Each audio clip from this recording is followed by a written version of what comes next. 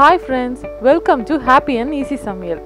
இன்னைக்கு நம்ம சேனல்ல இட்லியை வச்சு ஒரு புதுவிதமான ரெசிபி தான் பார்க்க போறோம். வாங்க வீடியோக்குள்ள போய் என்ன ரெசிபின்னு தெரிஞ்சுக்கலாம். இந்த வீடியோவை ஃபுல்லா ஸ்கிப் பண்ணாம பாருங்க. மறக்காம Subscribe பண்ணிடுங்க. இந்த ரெசிபி பண்றதுக்கு ஃபர்ஸ்ட் நமக்கு தேவையானது இட்லி மாவு. இட்லி மாவு எடுத்து ஃபர்ஸ்ட் நம்ம சின்ன சின்ன இட்லியா ஊத்திக்கலாம். நீங்க யூசுவலா டெய்லி பண்ற இட்லி மாவு தான். அதை தான் நானும் யூஸ் பண்ணியிருக்கேன். நான் வந்து சின்ன இட்லி பிளேட் யூஸ் பண்ணியிருக்கேன். இதில் ஆயில் அப்ளை பண்ணிவிட்டு இப்போ குட்டி குட்டி இட்லியாக ஊற்றிக்கிறேன். இந்த சின்ன இட்லி பிளேட் உங்கள்கிட்ட இல்லைனா கூட பரவாயில்ல, நீங்கள் யூஸ்வலாக யூஸ் பண்ணுற அந்த பெரிய இட்லி கூட பண்ணிக்கலாம். இந்த ரெசிபியை கண்டிப்பாக கிட்ஸ் என்ஜாய் பண்ணி சாப்பிடுவாங்க. இட்லி பிடிக்காத குழந்தைங்க கூட இப்படி செஞ்சு கொடுத்தோம்னா கண்டிப்பாக சாப்பிடுவாங்க. அதுக்காக தான் நான் இந்த மினி இட்லி பிளேட்டில் போட்டுட்ருக்கேன். மினி இட்லி பிளேட் இல்லாதவங்க பெரிய இட்லியை கூட செஞ்சுட்டு சின்ன சின்னதாக நீங்கள் கட் பண்ணிக்கலாம். இது ரொம்பவே டேஸ்ட்டாக இருக்கும். கண்டிப்பாக இந்த ரெசிபியை நீங்கள் உங்கள் வீட்டில் ட்ரை பண்ணி பாருங்கள். இப்போ நான் எல்லா இட்லியும் ஊற்றிட்டேன். இப்போ இதை வந்து சின்ன இட்லின்றதுனால ஒரு 2-3 மினிட்ஸ் ஸ்டீம் பண்ணால் போதும். ஆவியில் வேக வச்சு எடுத்துக்கலாம். வெந்துருச்சு. இப்போ நான் இதை வெளியில் எடுத்துடுறேன். இதை வெளியில் எடுத்து ஆற வச்சு இதுலேருந்து எடுத்துடலாம். பெரிய இட்லியாக இருந்தால் நீங்கள் 10 நிமிஷம் வேக வைக்கணும். இது சின்ன இட்லினால 2 நிமிஷத்தில் வெந்துருச்சு. இப்போ பார்த்தீங்கன்னா இட்லி எல்லாம் நல்லா ஆறிடுச்சு. எல்லாத்தையும் எடுத்து நம்ம ஒரு பவுலில் போட்டுக்கலாம். பாருங்கள் எவ்வளோ குட்டி குட்டியாக அழகாக இருக்குது. உங்கள்கிட்ட இந்த சின்ன இட்லினாலும் பரவாயில்ல, நான் ஃபஸ்ட்டே சொன்ன மாதிரி நீங்கள் பெரிய இட்லியை கூட எடுத்து சின்ன சின்ன பீஸாக கட் பண்ணிக்கலாம். ஒரு இட்லியில் ஒரு 6 பீஸ் வர மாதிரி நீங்கள் கட் பண்ணி கூட யூஸ் பண்ணிக்கலாம்.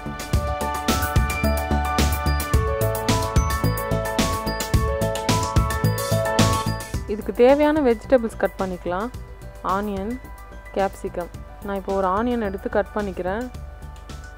நடுவில் இருக்கிற அந்த தண்டு பகுதியை எடுத்துடுறேன். எடுத்துட்டு நல்லா பெரிய பெரிய பீஸாக கட் பண்ணிக்கிறேன். ஏன்னா நம்ம ஸ்கொயராக தான் கட் பண்ண போகிறோம். இந்த மாதிரி கட் பண்ணிக்கோங்க. இந்த மாதிரி பெருசு பெருசாக கட் பண்ணிக்கோங்க. கட் பண்ணிவிட்டு ஸ்கொயர் ஷேப் வர மாதிரி பிரித்து எடுத்துக்கலாம். ஒரு லேயராக வருதில்ல, இந்த மாதிரி லேயராக பிரித்து இந்த ஆனியன் ஃபுல்லாக எடுத்துக்கலாம். ஒரு 4 லேயர் வேறு தான் நம்மளால் எடுக்க முடியும். அதுக்கப்புறம் பிரிக்க முடியாது. அதை நம்ம வேறு எதுக்குன்னா யூஸ் பண்ணிக்கலாம். இட்லி எந்த சைஸில் இருக்கோ நீங்கள் அந்த சைஸில் கூட கட் பண்ணிக்கலாம். இப்போ நான் எல்லாமே பிரித்து எடுத்துக்கிட்டேன்.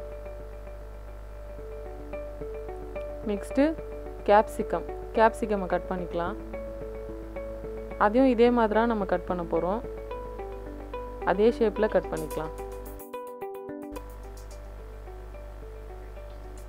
இந்த மாதிரி கட் பண்ணியே எடுத்துக்கோங்க. பாருங்கள், இப்போ நம்மக்கிட்ட வெங்காயம், குடமிளகாய் ரெண்டும் ரெடி. இந்த 2 வெஜிடபிள்ஸ் தான் நம்ம யூஸ் பண்ணுறோம். நம்ம வெஜிடபிள்ஸ்லாம் கட் பண்ணிட்டோம். Onion, capsicum. இது எப்படி அரேஞ்ச் பண்ணுறதுன்னு பார்க்கலாம் வாங்க.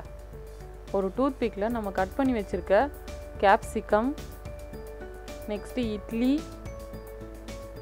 அதுக்கு மேலே நம்ம கட் பண்ண ஆனியன் இந்த மாதிரி அரேஞ்ச் பண்ணிக்கோங்க. இதுக்கு மேலே ஒரு இட்லி, திரும்பவும் கேப்சிகம், அப்புறமா ஒரு ஆனியன் பீஸ். இந்த மாதிரி அரேஞ்ச் பண்ணிக்கோங்க. இப்படி தான் அரேஞ்ச் பண்ணணும்னு இல்லை, உங்களுக்கு எப்படி பிடிச்சிருக்கோ அது மாதிரி அரேஞ்ச் பண்ணிக்கலாம். உங்களுக்கு குடமிளகாய் ரொம்ப நிறைய பிடிக்கும்னா 2 கூட சேர்த்துக்கலாம். இந்த மாதிரி அழகாக அரேஞ்ச் பண்ணிக்கோங்க. ஆனியன் பிடிக்கும்னா ஆனியன் நீங்கள் நிறைய கூட சேர்த்துக்கலாம். பாருங்கள் எவ்வளோ கலர்ஃபுல்லாக அழகாக இருக்குது. நான் எல்லா பீஸையும் அரேஞ்ச் பண்ணிவிட்டு காமிக்கிறேன்.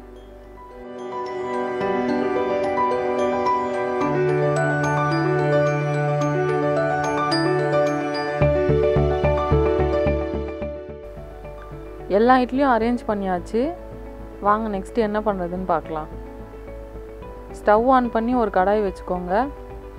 அதில் 2 ஸ்பூன் ஆயில் விட்டுக்கிறேன். அப்புறமா இதில் 2 ஸ்பூன் டொமேட்டோ சாஸ் சிம்மில் வச்சுட்டு ஆட் பண்ணுங்கள். இல்லைன்னா இந்த மாதிரி ரொம்ப எண்ணெய் தெரிக்கும். 2 spoon tomato sauce, 2 spoon soya sauce. கொஞ்சமாக தண்ணி சேர்த்துட்டு சாஸ் எல்லாமே ஒன்று சேர்ந்து வர அளவுக்கு மிக்ஸ் பண்ணிக்கலாம். நல்லா சிம்லேயே வச்சுக்கோங்க. ஹை ஃப்ளேமில் வச்சோன்னா சாஸ் எல்லாம் தீஞ்சு போன மாதிரி ஆகிடும். நல்லா மிக்ஸ் பண்ணிடலாம்.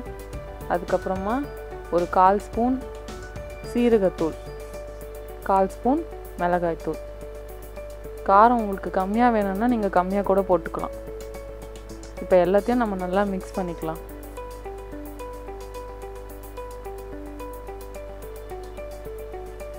நல்லா எல்லாம் ஒன்று சேர்ந்து நல்லா மிக்ஸ் ஆகிடுச்சு. இந்த டைமில் நான் கொஞ்சமாக உப்பு ஆட் பண்ணிக்கிறேன். சாஸ் எல்லாத்துலேயுமே உப்பு இருக்கும், அதனால் பார்த்து ஆட் பண்ணுங்கள். இட்லிலையும் நம்ம உப்பு போட்டு தான் செஞ்சுருக்கோம், அதனால் பார்த்து உப்பு தேவையான அளவு மட்டும் கொஞ்சமாக சேர்த்துக்கோங்க. இப்போ நம்மளோட இட்லியோட கோட்டிங் ரெடி ஆகிடுச்சு. இப்போ நம்ம அரேஞ்ச் பண்ணி வச்சுருக்க இட்லி எல்லாத்தையும் இதில் சேர்த்துக்கலாம். சேர்த்துட்டு பொறுமையாக மிக்ஸ் பண்ணி விடுங்க. ஃப்ளேம் வந்து சிம்லேயே தான் இருக்கணும், ஹை ஃப்ளேமில் வச்சிடாதீங்க. இந்த மாதிரி ஸ்லோவாக மிக்ஸ் பண்ணுங்கள். இந்த மாதிரி ரொட்டேட் பண்ணிங்கனாலே எல்லாமே ஃபுல்லாக கவர் ஆகிடும். எல்லா இட்லிலையும் எல்லா மசாலாலாம் ஒட்டுற அளவுக்கு நம்ம பொறுமையாக மிக்ஸ் பண்ணிக்கோங்க. லைட்டாக ஒரு ஸ்பூனோ ஒரு கரண்டி வச்சு இந்த மாதிரி மிக்ஸ் பண்ணிக்கோங்க. இப்போ எல்லா மசாலாவும் நல்லா ஒட்டி சூப்பராக ரெடி ஆகிடுச்சு. பாருங்கள் எவ்வளோ கலர்ஃபுல்லாக இருக்குது, இப்போவே சாப்பிட்ணும் போல் இருக்கும்.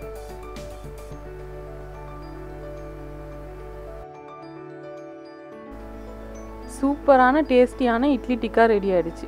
இப்போ இது எல்லாத்தையும் நான் ஒரு பிளேட்டில் எடுத்து வச்சுக்கிறேன். நீங்களும் இந்த ரெசிபியை உங்கள் வீட்டில் மறக்காமல் ட்ரை பண்ணி பாருங்கள். ட்ரை பண்ணிவிட்டு எப்படி இருந்ததுன்னு உங்கள் ஃபீட்பேக்கை கமெண்ட்ஸில் சொல்லுங்கள். மறக்காமல் உங்கள் ஃப்ரெண்ட்ஸ் அண்ட் ஃபேமிலிஸ் கூட இந்த ரெசிபியை ஷேர் பண்ணுங்கள். அதே மாதிரி நம்ம சேனல் ஹாப்பி அண்ட் ஈஸி சமையலை சப்ஸ்கிரைப் பண்ண மறந்துடாதீங்க. கூடவே அந்த பெல் ஐக்கானையும் கிளிக் பண்ணிவிடுங்க.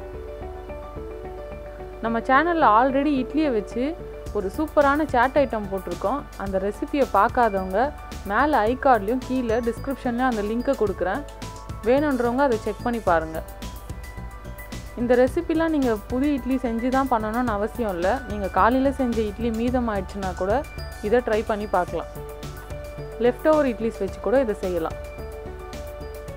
ஸோ கண்டிப்பாக நீங்களும் இந்த ரெசிபியை உங்கள் ஃப்ரெண்ட்ஸ் அண்ட் ஃபேமிலிஸ் கூட ஷேர் பண்ணுங்கள், என்ஜாய் பண்ணுங்கள். மறக்காமல் ஹாப்பி அண்ட் ஈஸி சமையலை சப்ஸ்கிரைப் பண்ணிவிடுங்க. தேங்க்யூ.